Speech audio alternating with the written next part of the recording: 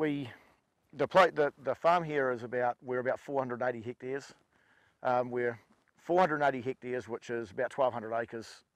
It includes, it's a mixed cropping farm, which is mainly cropping, but we also have about 1,400 or 1,500 sheep as well, which we mix in to the system. We have our main arable crop is cereals, and we're on what what the locals class as marginal land. So we're marginal cropping land, which means that the crop area is limited to the contour, to whether we can get across the ground or not.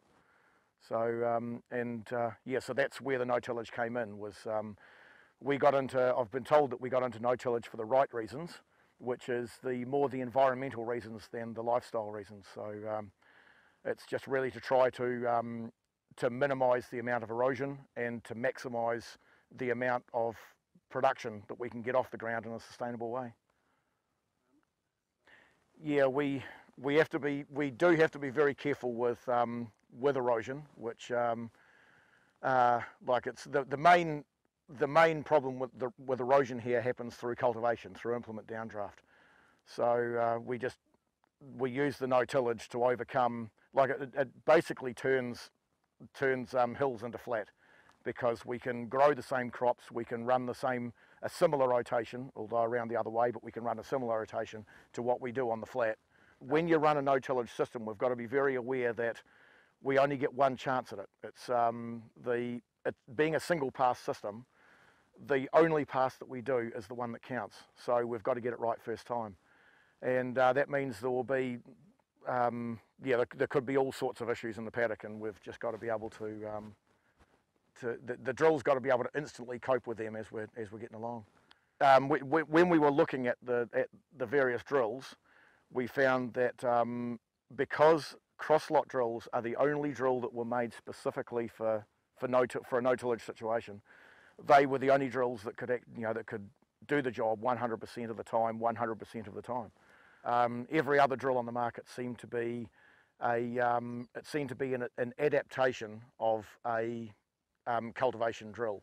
I think the main advantage with cross-lot is the fertiliser placement. There are other drills on the market that will put fertiliser down the spout, as they say, but the placement is very important. When we use a lot of high analysis fertilisers. The more I read, the more I find how important it is to get fertiliser placement right.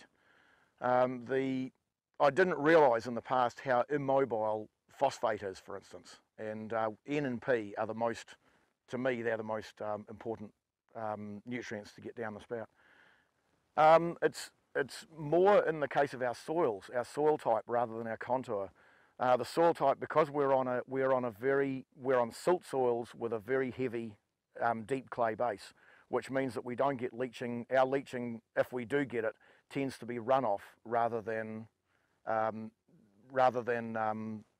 leaching through the soils, through the soil profile. So to pile it all on top is asking for trouble. We just end up with giving it to the neighbours. We're dealing with, in most cases, we're dealing with residue levels here in the cereals of between anywhere from 6 tonne to 10 tonne to the hectare if we're not baling off. So residue, the ability of the drill to handle residue is very important to us. On our place here, we have a variety of soils and soil profiles to deal with. They just vary so much, even in one block, even on one field. We may end up with, there's so many different challenges that the drill has to cope with. And it may be humps, hollows, wet, dry, clay, soil, hard, soft. There could be all sorts of vehicle tracks, compaction, that sort of thing. So the drill's got to be able to cope with them instantly in a one-pass system. And the cross-lot is just magnificent at doing that because of its ability, the ability to control depth and pressure on the go.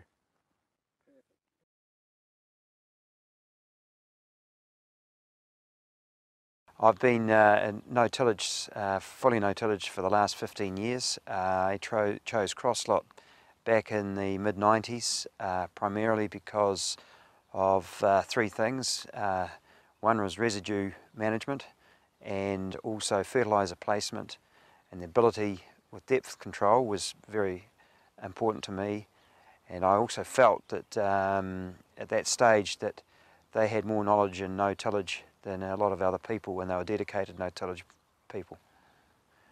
We're on this cropping farm here, we're on what we call a Lismore medium to light stone, so we have a lot of surface stone, and in the last 15 years we're virtually, by less disturbance, we have not much stone left on the surface, and our organic matter has improved substantially to the stage that these soils are holding another 14 mils of water than a traditionally cultivated farm.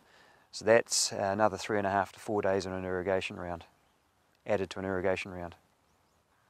Our stones were basically by leaving minimal disturbance, the worms and the microbial activity have allowed the soil to move up above the stones and created a very, very good tilthy surface on the top.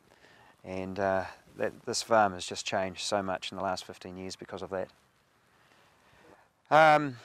Since we've gone to no tillage, we've had independent irrigation experts come in here, and on average this property over the season, by not cultivating it and allowing the soil to be exposed to the nor'westers, we're saving an average of between 40 and 60 millimetres of water per year through loss by not allowing the soil to be exposed for evapotranspiration.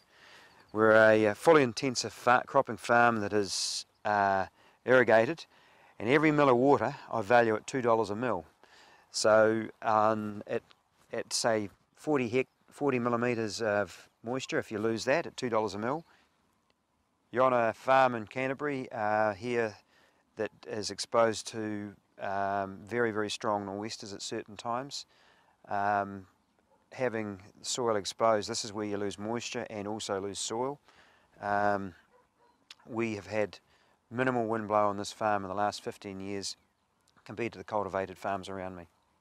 We've gone from averaging 4 to 5 tonne of sort of feed grains up to the around 11.5 to 12 tonne mark on these light Lismores, and so we're getting close to some of the best Wakanui's yields in New Zealand.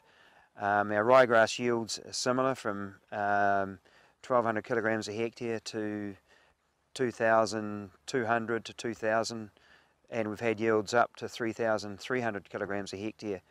In all cropping farms, depth control is a very, very important issue. You've got to, it's to do with slugs. If you've got things like that, and it's also to do with bird damage. So and your press wheel cover, you've got to have good depth control so that you're minimising the risks of any pests coming in and causing any grief in that crop. This farm is a very, very, what I consider a very low-cost machinery farm. And whilst we haven't got a big drill, we can do 2.5 hectares an hour comfortably, and we're very comfortable with that. What you've got to bear in mind, that's all we're doing. We're just pulling out of the shed, drilling in the paddock, and pulling back in the shed. If we were doing it conventionally, we would be ploughing minimum top down and then drilling, which would require at least a minimum of 2, maybe 3 passes. So that's what we do here.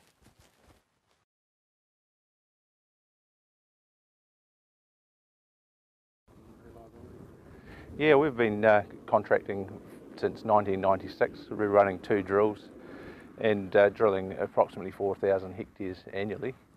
The drills are extremely reliable. We've found that the parts are very robust, and very, very few bearings need replacing over that period.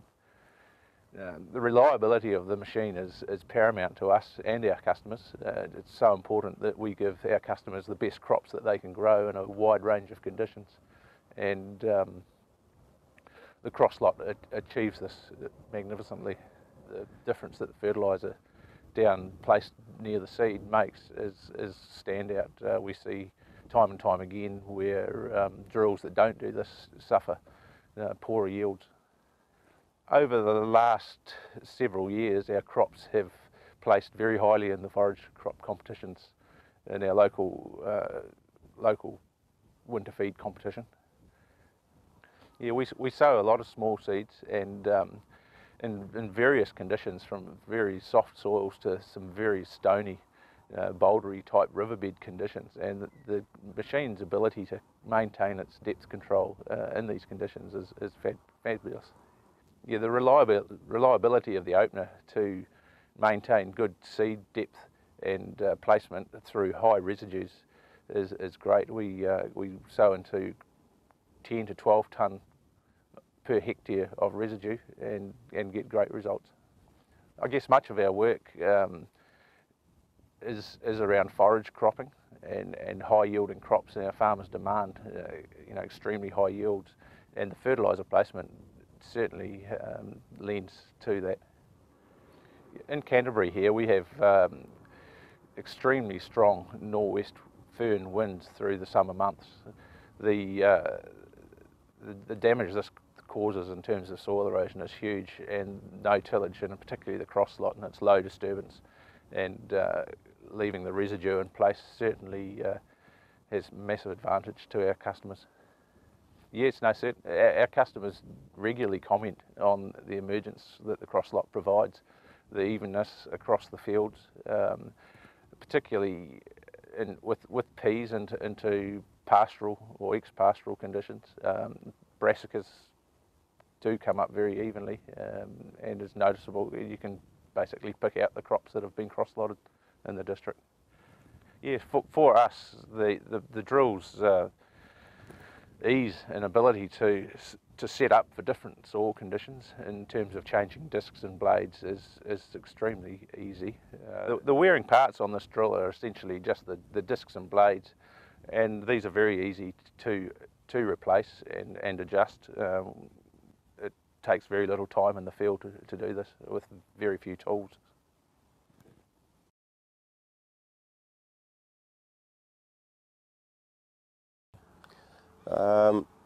I work around this area in Western Victoria. I find I'm doing a lot more of the difficult jobs other contractors won't take on, can't get the results. Their machinery can't handle the punishment that it takes. Working from very rocky country to very heavy flats, which I think is the stuff that they make cricket pitches out. It's that gooey. Didn't start off contracting, started off doing experimental work on my own place.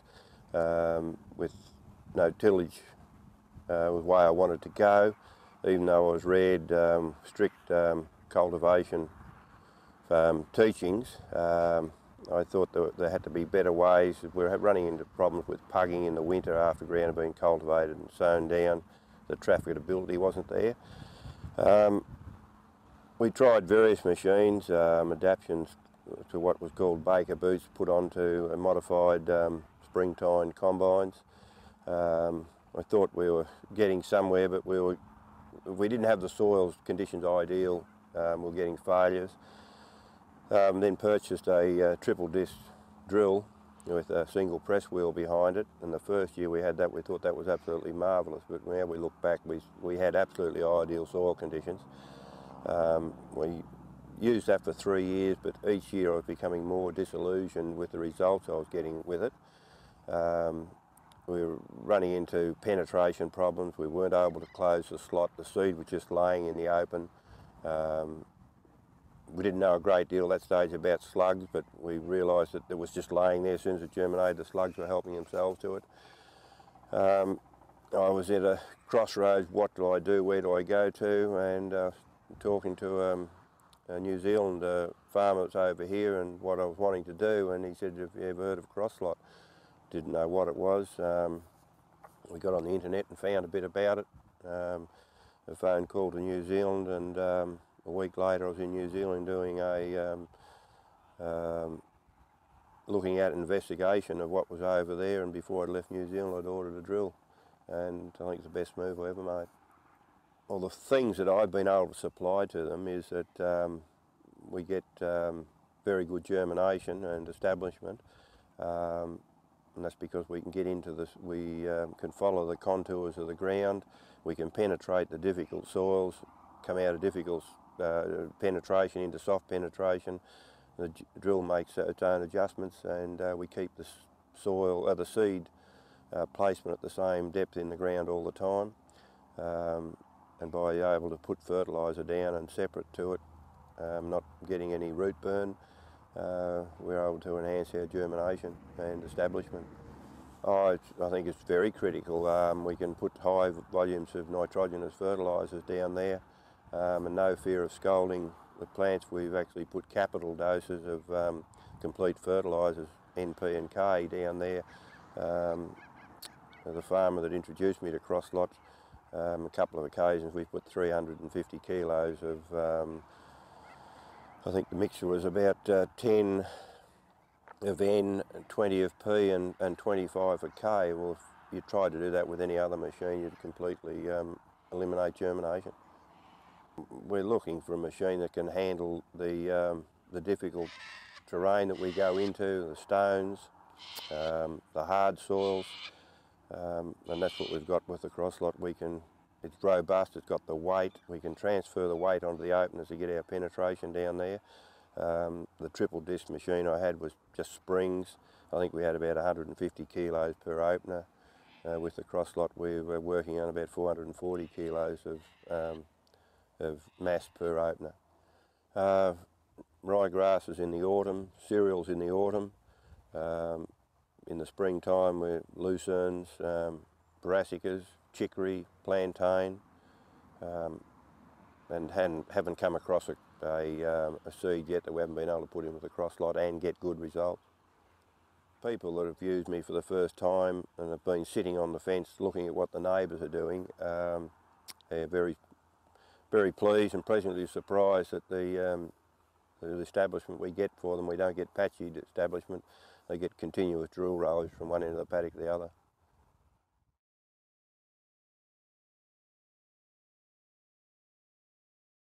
Okay, yeah, well, farming here with Peter Jeffrey, my neighbour next door, and between us we're cropping a bit over 4,000 acres between the two farms, and we've set up a partnership where we're sharing the machinery. So we've bought the Crosslot seeder between us, and we're sharing other machinery. We're essentially running the two farms as one management unit now, and doing it that way, and that's basically because we want to share labour and share resources to give us economies of scale. Well, traditionally we're in a 20-inch rainfall. The last probably 6 years we haven't managed 10 inches or less than 10 inches in any growing season, and we're sort of aiming for crops in that 5 to 6 tonne hectare for cereals or better. But we've been lucky to maintain probably half that in the last 6 years. Well, we've sort of converted over to, I guess, minimum tillage in the last 10 years, where we've been using knife points on a combine, and we've best got away from the traditional cultivation and sowing operations. And I guess it's been an evolution to keep that momentum going in changing our operation, where we wanted to fully retain our stubbles. We've traditionally always burned our stubbles, which we've wanted to get away from. And so we've always, I guess for the last 5 years, we've been looking for a machine that's been able to handle the stubble. We've been traditionally on 12-inch rows, on 8-inch rows, and we've gone out to 12.5-inch rows now. And we want to sow into that stubble under any condition and leave it there, and using a combination of cereals, pulses and canola in our rotation. Yeah, look, I guess the moisture conservation is the biggest thing for us, because like I said, we can have years where we're only getting 200 millimetres of growing season rainfall, and traditionally we'd be expecting sort of in the realms of 350 to 400 millimetre rainfall. So I guess that would be the biggest driver in that, and it's also just the fact that we wanted to get away from having to burn stubbles. We just couldn't see any in future in it, because we're just burning all that residue. And we just wanted to be able to incorporate those stubbles because I mean our soils, Australian soils, are really low in organic carbon to start with. So any organic matter that we can put back into the system is only improving the structure of our soils. I mean, we've seen it since we've gone to tram lining in the last 8 years, where we've been running our seeder and spraying and spreading operations on permanent wheel tracks, that the soil structure changes that have occurred in the areas that aren't trafficked, and to be able to take that now to a full controlled traffic system is where we'll see that next step in production. I mean, with the tined machines, it was no better than the seed placement was, so it was variable. But yeah, being able to put the fertiliser, being able to band it separately from the seed, and being able to place it exactly where we wanted it was fairly critical in choosing a machine to do that. Well, it does, because I mean, terms of trade aren't getting any better on the farm, so by joining the two farms essentially as one management unit, it meant that we could essentially buy, we could buy equipment that was bigger than we'd be able to purchase by ourselves, and we could afford technology that was probably outside of our grasp previously in terms of being able to afford it. But see, look, the other option too is, you know, I don't necessarily think we'll sow everything on the 12.5-inch row spacings either. We'll sow all our chickpeas and faba beans on 25-inch rows, and potentially even the canola. I think we'll probably start. We were going to trial some this year, but we'll do some next year. We'll put some of the canola out to 25-inch rows and see how it goes. Because I think once we're in that stubble situation, that the canola will do no trouble at all on the wider row spacings. I mean, we'll never do that with wheat, but then we want the wheat on the 12.5-inch row spacings, so we can actually, that gives us our stubble cover, because we don't get a lot of stubble out of the legumes, and we get, I guess, half the amount of stubble out of the canola that we do out of the wheat. Well, it's interesting because everyone says, oh, moisture is our limiting factor, but actually I don't think it is. Even in these low rainfall years, I still don't think moisture is our limiting factor. Like it is in terms of relative yield, but I still see that the stubble is actually the biggest limiting factor, because I've got paddocks where we've sown. A classic was in 2006, we had faba beans direct drilled into a wheat stubble, which we'd attempted to do, but we're getting too many blockages, so we burnt the rest of the paddock that we hadn't sown. And when we harvested, the faba beans in the stubble were only 600 kilos a hectare, but it was only 300 kilos a hectare where we'd burnt the stubble. So actually I think the residue is actually probably our biggest limiting factor. But in terms of our yield potential, it's interesting that we can push 8-9 tonne a hectare on the irrigation, and really there's no reason why we can't do that if we've got ample moisture in spring, why we can't do 8, 9, 10 tonne a hectare in our dryland crops.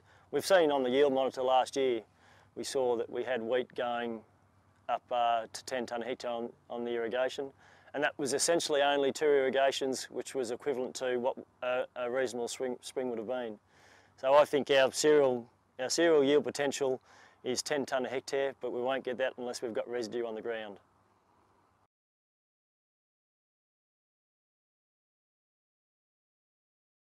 Yeah, we're just looking at the long term, like in 20 years' time, if we keep ploughing it, we'll probably get half the yield. So, and it's an easy way of doing it. I don't feel like bouncing over the furrow anymore. It's pretty hard on the body. And just the ease of it really, with the crane, not going to hurt your back. And yeah, well, we used to have another guy which was full-time. He'd probably be on the power harrow for 6 weeks without getting off. And now it's just down to me now. So it's 1 week or less. And the old man just does all the spraying. So it's pretty easy when the weather's on your side. Yep. But no, it definitely works good anyway. And some of these sand hills we've cross-sod as well. In the old days we used to plough it all, and you'd come in the drive and go force westerly, you'd see the old sand all coming off, and yeah, that doesn't happen now. So, because some of these sand hills, where we were going to go in a minute, still grow quite good crops. So if we can keep that soil there, it's all good. Expenses are yeah, half probably. And you're not clicking all your machinery, you know, if all your power harrows are usually wearing out, and it's just never ending. So we haven't got that now, and the fuel's half. So.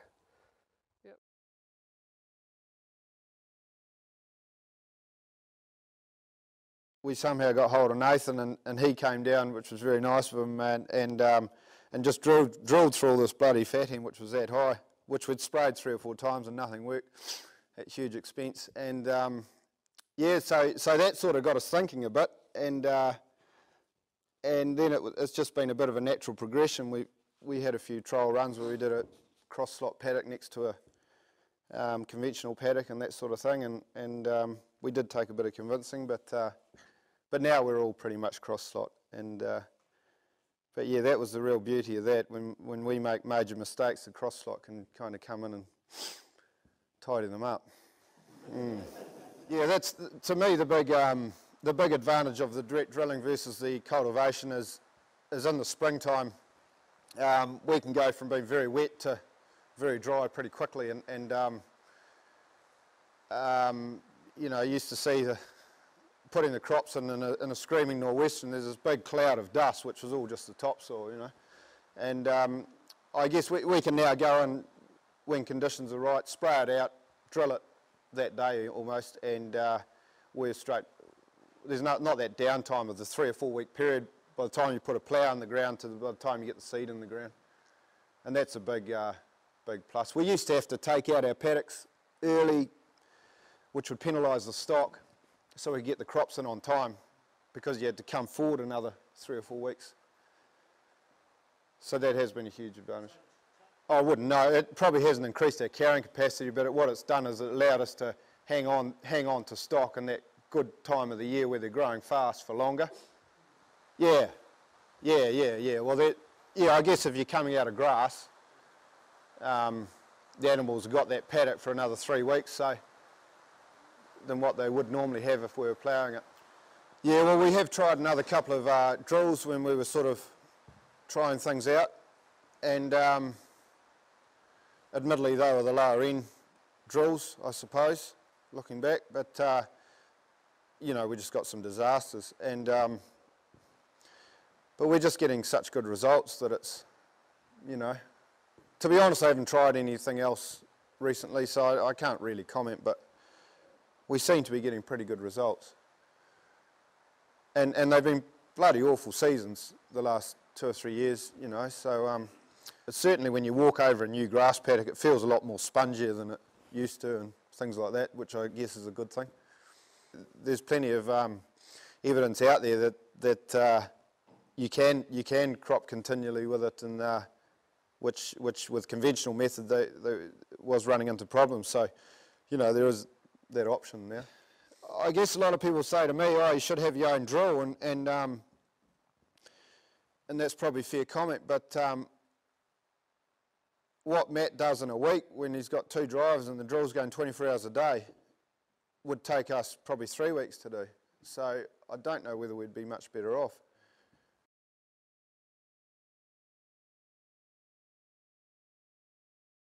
We've got probably about 20 hectares of lucerne at the moment too. We've got 1 paddock which is run out down here now, and about 15 on some stony river flats on the lease block out there. That was all cross-slotted in, and just 1 pass, and that was a tremendous success. It's about 6 to 7 years old now. It's just starting to run out, and we're just sort of starting to replace it now. Yields are not too bad. We did 23 tonne on our maize this year. We originally started with a cross-slot because obviously the no tillage idea, and also the bonus of having the putting half-tonne bags in. I've been home for about 12 years now, I suppose, and it was pretty rough when we got here. Lots of big paddocks, and water was limited and stuff. So we're trying to turn over as much ground. We're doing about 100 hectares a year, and if you're doing that, well, you guys would know that when you didn't have a cross slot, putting bag fert through that when you're doing that sort of area, so that's a lot of bags to handle. So that was one of the original. That was also a bit of a bonus when we got into the cross slotting. Anything they know is ploughing and drilling, and that's probably how they've been through university and done their stuff, and that's their area of expertise. How do they gain expertise on cross slotting?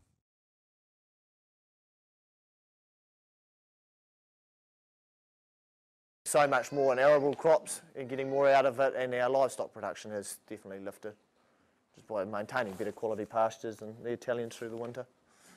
So I think our soils have improved a bit and our drainage has improved.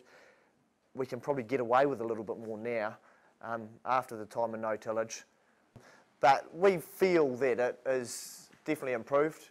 It probably is 4 to 5 years, maybe a little bit longer on here, depending on how much damage you've done before, returning a bit of residue. Like we're sowing our barley in November a lot of the time here, and drilling into that sprayed out pasture and conserving that moisture a bit longer is helping the crop get away quicker and better. But having the good soil structure and the drainage previous to that has allowed us to do a bit more of it, like take that risk and spray a bit more out. But the pests haven't changed really, I don't think. All the diseases, you know, we try and monitor quite a bit. We probably should monitor a bit more, but you know, just controlling the aphids and stem weevil and the slugs. But I don't think that's changed. Some of it's probably getting a little bit better, possibly.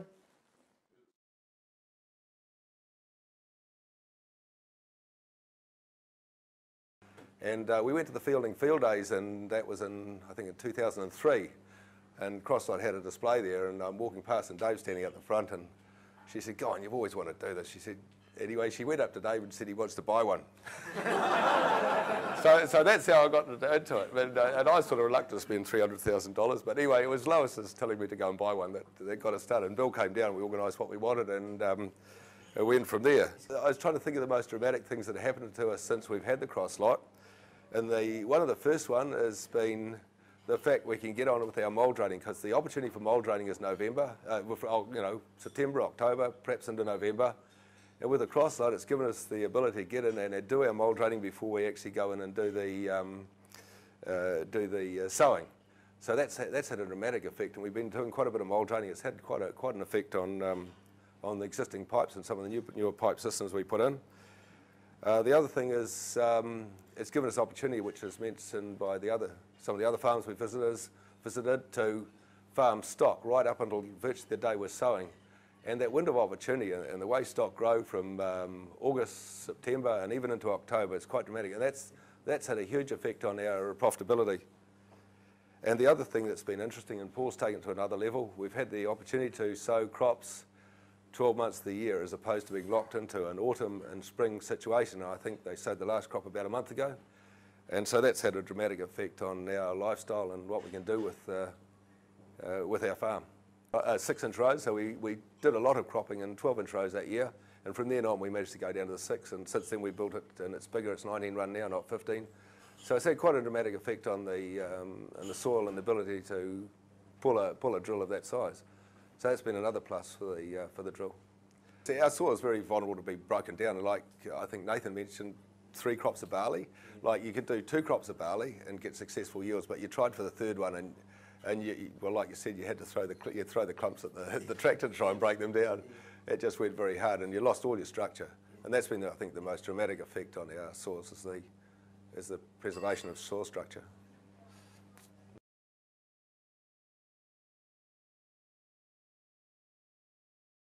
Yeah, the only pieces that we've ever replaced since we've owned these, and we've been running them for 11 years, is the actual wear components. We've never broke anything.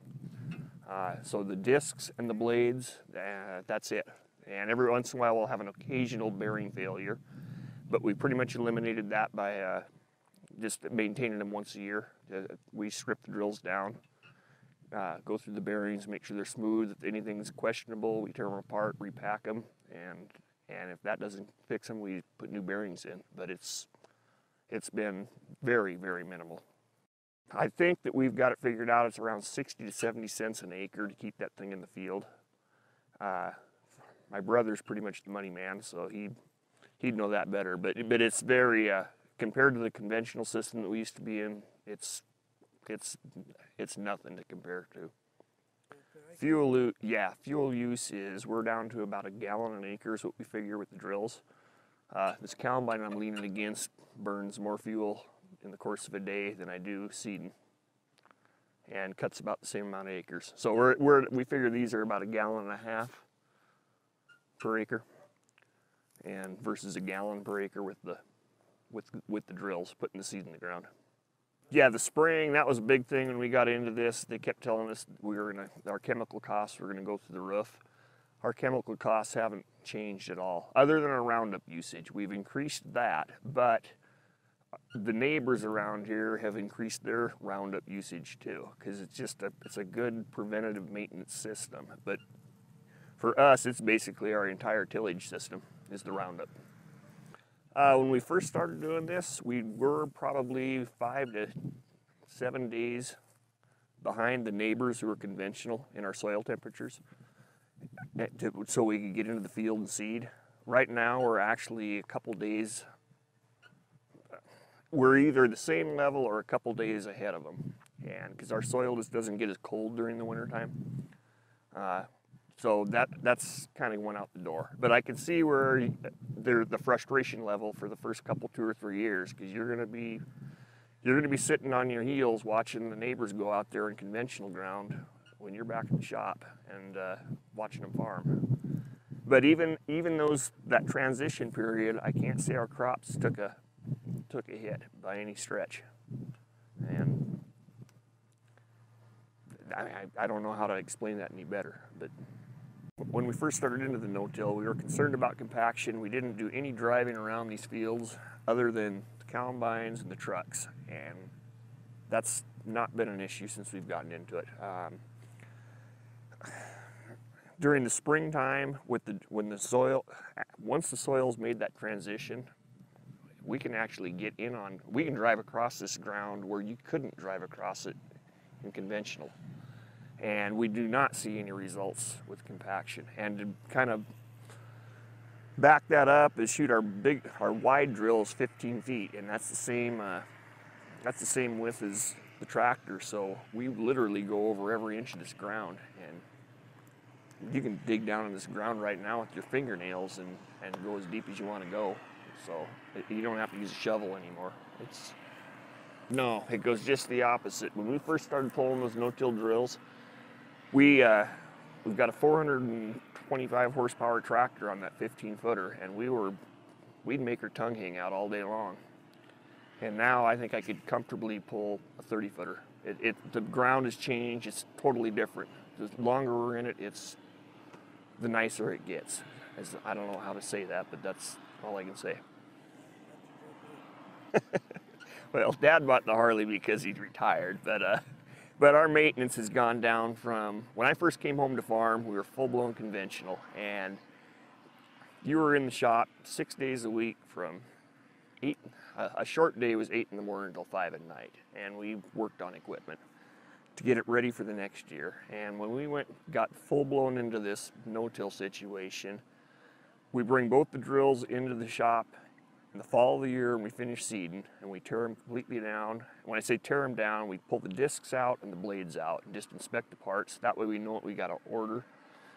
But it's basically 2 days per drill, and if we got crazy, we could probably do it in a day per drill. And then we have the 2 tractors that we bring into the shop, and that's what's been more amazing to me than anything is the tractors. We used to go through a set of fan belts a year just because of the dirt that we were running through the radiator. And consequently, when you'd pull the dipstick out at like 100 hours, it looked like coal. And now we pull the dipstick at 100 hours. We still change it at 100 hours, but it still looks like oil. So the wear and tear in the tractors has just gone to nothing. And another thing we always do to the tractors in the wintertime is we pull the magnetic plugs out. And there used to be a lot of fur on them. And they're as clean as a whistle now. So that's really impressed me. And the other thing that's been really nice about it is it gives us a lot more time to,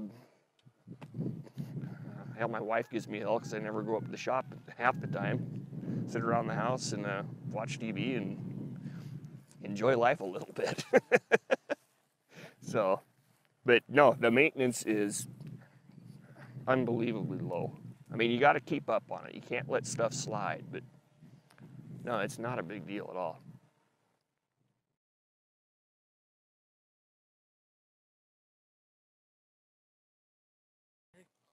We have been able to capture moisture on the hills by leaving the stubble stand up. in a true no-till manner of no shredding, no harrowing, nor anything other than a one-pass system with a no-till drill. Is like snow fences. It gathers moisture and holds it on the hills rather than lets it blow off into the draw. Snow for moisture purposes.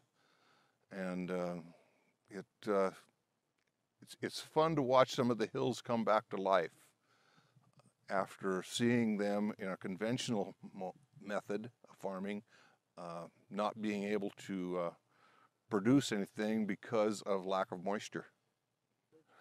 It's really hard to measure the moisture, but what I do see is we have tile lines that have quit running because we're able to hold the moisture on the hills rather than let it run to the bottom of the draw and leach out through the ground and leave. We don't have the wet spots we used to have in the draws. We bought a farm 30 years ago. And one of the neighbors came by and he said, boy, that was a bad investment because you couldn't grow anything on the hills. And now we're growing stuff on the hills. And it's so much more residue on tops of the soil. When we started no-till, we got into a residue, how much residue we have on the hills. And within 3 years, we tripled our residue load on our hills just by no-tilling. And all it was is we always put seed to it, we put fertilizer to it, but we never had the capabilities of putting the one key ingredient was water. And after we got into the no-till with the standing stubble, that was the thing that triggered the hills, and they started producing. With the system we're in, we're such a low disturbance, and all the microorganisms and the worms are just taking over, and we don't have too much residue, to the point where we have one combine with a straw chopper, no chaff spreader. We have one combine with a chaff spreader, no straw chopper. And we have one combine with a straw chopper and chaff spreader, and we can't tell the difference of what combine went where by having too much residue on the ground. None of the other machines come close to achieving what we're trying to achieve by not knocking that stubble down. The residue has become a real asset to us, and one of the things that were said by several people when we started this is our residue load is going to get so heavy that we won't be able to handle it after a few years. But the microorganisms and the worms have come in and taken this ground and just brought it all to life. It's 20 years ago, I called it dirt. I call it soil today because of the simple reason it's a living thing. It truly is. It's amazing. The abilities of gathering moisture. We have neighbors that are conventional farming around here, and I'm not anybody that, however they have to farm. But it's really interesting to watch the soil and water wash out of their fields and wash into ours about 20 feet, and that's the last of the water erosion. We've gathered it. We're gathering water now, and our rotation is probably a tough rotation to maintain if we lose moisture, because we're growing cereal crops back to back. There's several things, actually. Seed placement is very important to us. Able to handle all the residue without disturbing the residue. We're finding out residue is a good tool, not a bad thing to have out there. The runoff we don't have, it's just so many good things we have. The worms are up, the microorganisms are up. It's just a wonderful thing to see, and the cross-slot system has brought us to the point where as soon as we would disturb the natural habitat of the worms and the microorganisms, the more we disturb that, the less benefits we get out of it. It's the only drill that will contour the hills at a 45%, 46% slope that maintains equal seed depth throughout the whole width of the drill. A lot of drills have a problem. The upper half of the drill is seeding shallow, and the lower half seeding deep.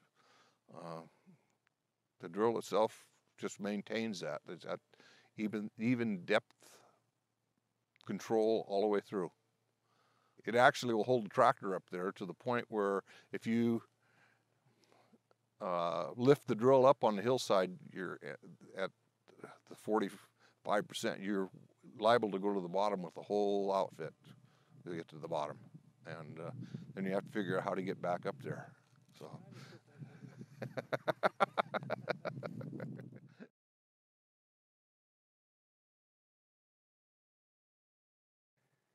For the last 5 seasons, we've been observing fields in the Palouse region of Washington and Idaho to determine what crops are being planted, how much crop residue is in the fields, and what kind of erosion we're getting on the fields. And what we've noticed is that during those 5 observation periods, the only system that consistently keeps 70 to 80% crop residue on the soil surface is the cross-slot system. And where we have most cross-slot systems is in Whitman County, Washington, and in Columbia County, Washington, around the Dayton area. And it's very consistent in those fields. We've noticed that a lot of the fields in those steep rolling hills of this region have tremendous amounts of erosion if we don't keep enough crop residue on the soil surface. So it's paramount that we have a large amount of residue on those hills to protect them from serious erosion. Erosion is both negatively impacting our productivity of the soils, and it also has some serious side effects off-site from the farms in that it clogs up our salmon streams in this region. During our surveys, we also found that we have a vast difference in the adoption of no-till systems in the region. We have counties where up to 70% of the crops are planted under no-till systems, and then we have counties where only about 10% of systems are planted under direct seeding. So there's a big difference in how these systems are adopted, and it's a whole system that needs to be adopted. It's not just one piece of equipment that is going to make the whole system work. So a cross-slot drill, for instance, works as a part of an entire system that the farmers put in place, just like other brands work that way too.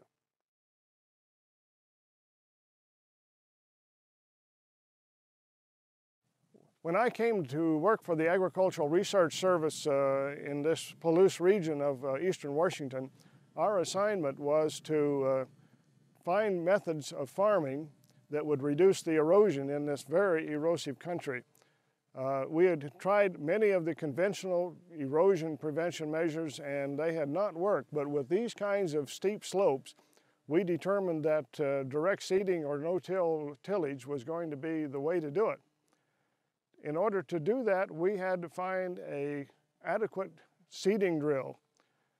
So we were testing a number of different drills, and we had tried several of them with moderate success or no success until we finally found the cross-slot technology that was developed in New Zealand and compared it with the best that we had of the others that we tried.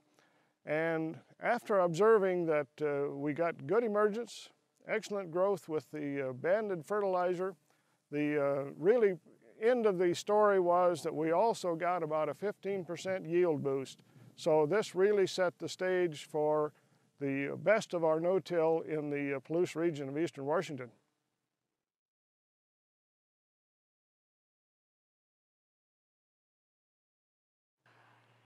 Years ago, my family came to this country and homesteaded and broke out the prairie sod that was here and found extremely rich ground, which was beautiful, raised wonderful crops, very hard work. However, the only way they could control the weeds was with tillage. And by doing this, we eroded the ground over generations.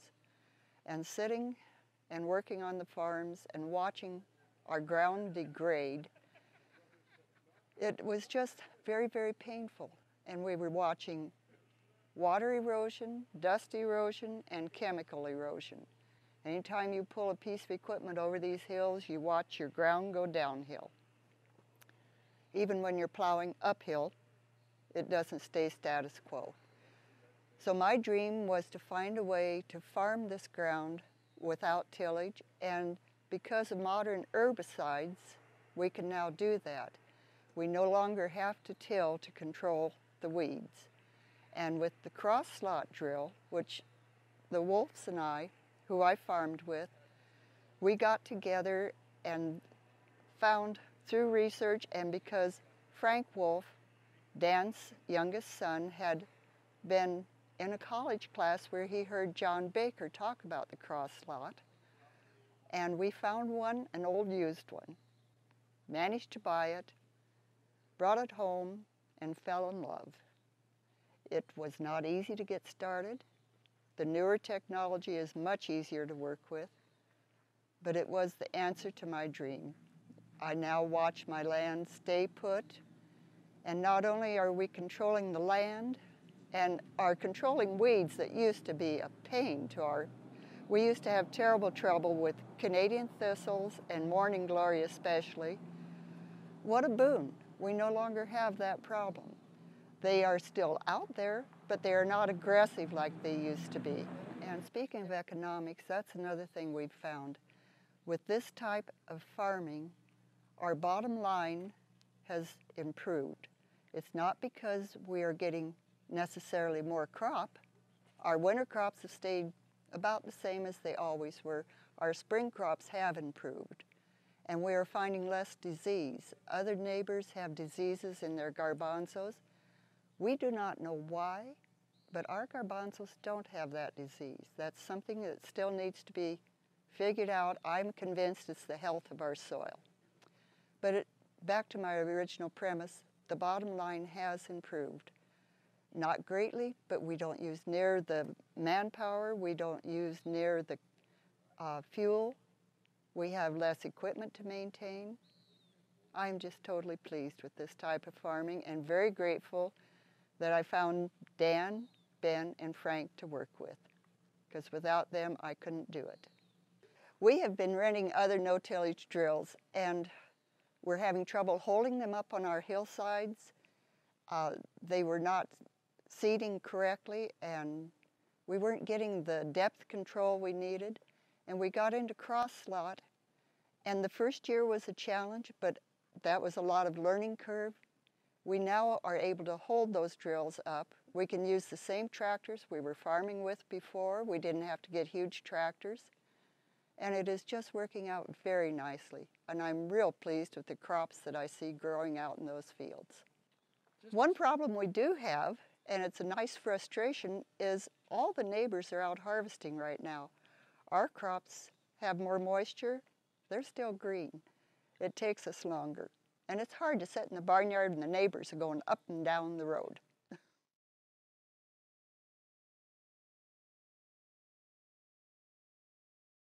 Well, the main primary reasons we were interested in getting into no-till was to, one, become a little more efficient with our farming operation. Two was for the erosion factor. That was probably our primary reason. And three, we saw the major benefits in our soil health and profitability associated with all that. The main reason we settled on cross slot was due to the fact that it allowed us to go into all different types of crop residues, sustain our crop rotation, the ability to grow all the different crops without having to do any type of management of the residues or the soils. With other drills that we had tried, we always had to manipulate or manage our system so it would work for the drill that we had pulled. And with cross slot, we were able to just go directly into the existing crop without having to do any other type of management or tillage to the soil or residues. We have one trip after harvest with the sprayer for our fall crops. We're out spraying for volunteer crop as well as weeds. Then the drill's in next. And then for spring crops, we have 2 trips over, 1 trip in the fall for volunteer weeds with the sprayer, and then prior to drilling in the spring, we'll apply some Roundup or glyphosate again right prior to seeding. So 2 trips in the spring. Well, with CrossLot, it has given us full ability to seed any type of crops we wanted to. In our rotation, we're seeding anything from a winter wheat, spring grains, which would include spring barley, spring wheat.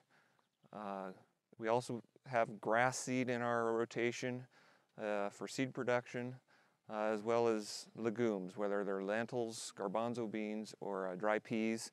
But with CrossLot, we were able to seed all of those different types of crops into our rotation with having to do nothing prior to the residue management, or to the residue. Maintenance on these drills is what we consider low for our conditions. We have extremely hilly conditions which require heavy side draft on the bearing components and the linkage components. Since we've been pulling these drills since 1998, we've had approximately 6 to 12 bearings that we've had to replace over the course of those 10 years. That's on a 3,000 acre farm. Maintenance within that consists of, when we do have to break down an opener, we are spending approximately an hour to maintain each opener on our drills. We have a total of 28 openers that we maintain. So we have 28 hours of maintenance per year, not per season, but per year of maintenance on our 2 drills.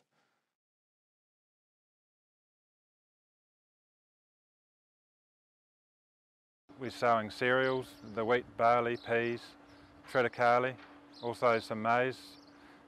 Then we've got the herbage plants, plantain, chicory, things like that, and then the range of brassicas that we're sowing in the spring. And then in the autumn, a lot of different pasture type species, grasses and clovers, and also cereals in the autumn as well. In terms of setting up the machine, we've really only got a depth setting that we have to vary depending on if we're changing from large seeds to small seeds. But other than that, we haven't got any settings that we need to change. We obviously we change the hydraulic pressure from the cab, and the depth, we can go from a range of different soil conditions and field conditions and not have to change anything other than even the seeding depth doesn't have to be changed. The main reason I started a business with CrossLot for contracting is this area has got a wide range of soil types, ranging from undulating dry sandy ground to damp sand, river silt, stones, peat, a lot of heavy ground. And on top of that, we have quite a range of farming enterprises in this area, and so we sort of needed a machine that could handle all of those conditions, and I felt that CrossLot was the best way to do that, and as it's panned out, it's worked very well. If we're not changing from seed sizes, we can go from extremes of conditions and probably not even have to change the depth. Mainly just changing the oil pressure from the cab to give us different downforces in different soils, and on top of the soil types, along with the range of farming enterprises, we also get a range of residue conditions, and the residue handling ability of the CrossLot was one of the main reasons why I thought it was going to be really good in this area. And we can go from having very hard bare soil condition to a loose stubble conditions like after maize grain and everything in between. And in fact, one of the things I'm particularly proud of is some of my clients, arable farmers with a full complement of cultivation gear, and it's almost like the cross lot's their go-to machine in some ways, because they've got a situation that they can't handle, and they might get me to sow their winter wheat into maize grain stubble, or someone might have a particularly weedy crop that's been harvested that their tillage gear won't work in, and they get me to do that. So there are other contractors around this area with a range of other machines. I don't think any of them are doing the range of soil types and crop types and field situations that we can do. In a typical day in the autumn, we might go from sowing into sod conditions that have been sprayed out with glyphosate to a green feed maize conditions where there's long stalks on very firm ground, to undulating sandy country, and you just go from one thing to the other and virtually not have to change anything. And you sort of get to the point where you wonder why everybody hasn't got one of these things, but just because of its versatility. And then you just turn up to a job and load it up, calibrate the seed and just put the hammer down and get going. So it's been good.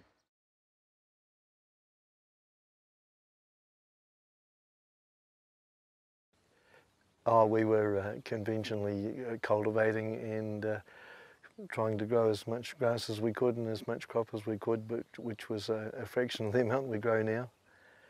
We watched your progress for quite a long time, and we'd been waiting for Crosslot. It wasn't that easy making up our mind, but with hindsight, it was the best thing we ever did anyhow. Just totally sustainable package and so much more productivity. We probably grow twice the area of crop on the same ground. We grow more than twice the area of crop because we've got more ground now, but we finish more stock on the quality grass, and we grow more crop because we're the less at risk with the elements. Absolutely, it's very much a mixed farm, and Crosslot and no tillage have made it a much better one. We're probably finishing twice as much stock per hectare as we were because we put everything in Italian for the winter and then back into cash crop for the spring, summer. The soil health is vastly improved.